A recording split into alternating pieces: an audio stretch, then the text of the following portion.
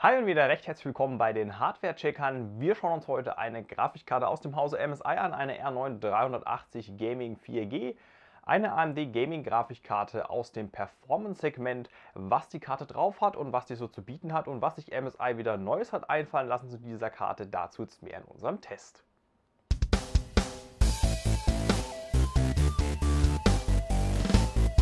Wer auf der Suche ist nach einer neuen Grafikkarte, der wird meistens in einem Bereich zwischen 180 und 240 Euro fündig werden, denn da gibt es für relativ wenig Geld, sage ich mal, viel Leistung. Wer sich jetzt dazu entschlossen hat, eine Radeon zu kaufen, der ist heute hier bei uns richtig, denn wir schauen uns die MSI R9 380 Gaming 4G an. Die gibt es aktuell für knappe 230 Euro. Wenn es die 2 GB Variante sein soll, da spart ihr 30 Euro, die kostet nämlich knappe 196 Euro.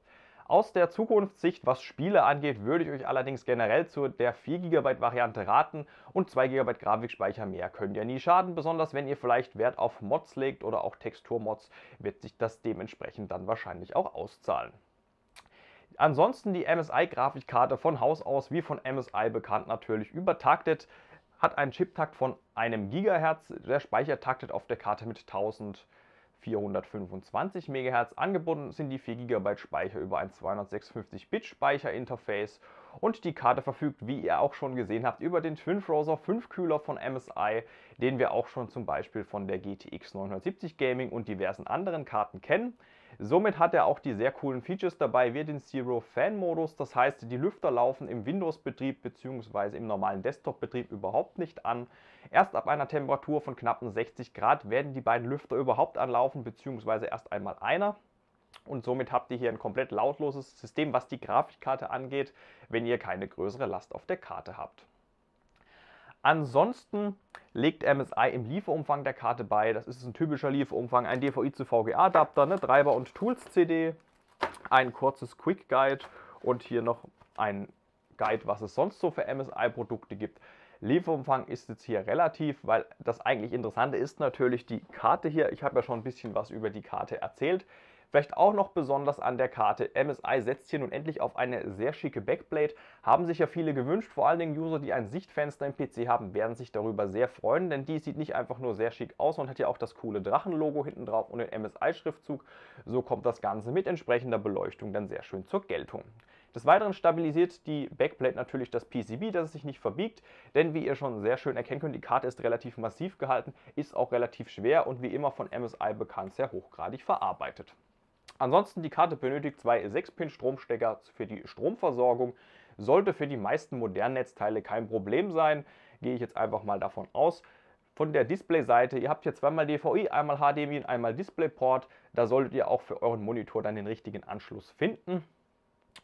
Ansonsten, was gibt es zur Karte noch groß zu sagen? Natürlich mit an Bord PCI Express 3.0. Die ganzen AMD-Technologien wie AMD FreeSync oder auch True Audio sind auch mit dabei. Da könnt ihr also dann nichts falsch machen, wenn ihr natürlich einen entsprechenden Monitor habt für FreeSync. Ansonsten gibt es zur Karte noch zu sagen, die Radeon 380 ist jetzt nicht unbedingt die Neuerfindung des Rades. Das ist eigentlich mehr eine R285 im Refresh. Ein bisschen aufgebohrt natürlich, was Taktraten angeht und auch sonstiges. Allerdings keine komplett neue Karte. Karte wurde damals im Namen der R9 285 veröffentlicht. Wenn ihr so eine Karte habt, lohnt sich ein Umstieg natürlich nicht, denn der Performance-Gewinn ist da marginal. Abgesehen davon, dass ihr auch mit der älteren Karte, wenn ihr ein bisschen OC betreibt, dann natürlich noch ordentlich was rausholen könnt. Wenn ihr allerdings eine komplett neue Karte haben wollt, dann könnt ihr mal einen Blick auf die R9 380 werfen. Interessant ist natürlich auch der Leistungsaspekt der 380 Grafikkarte, in diesem Fall von MSI. Als Gegner dazu auserkoren von Nvidia die GTX 960. Die kostet in der 4 GB Variante ebenfalls den gleichen Preis wie die 380 in der 4 GB Variante.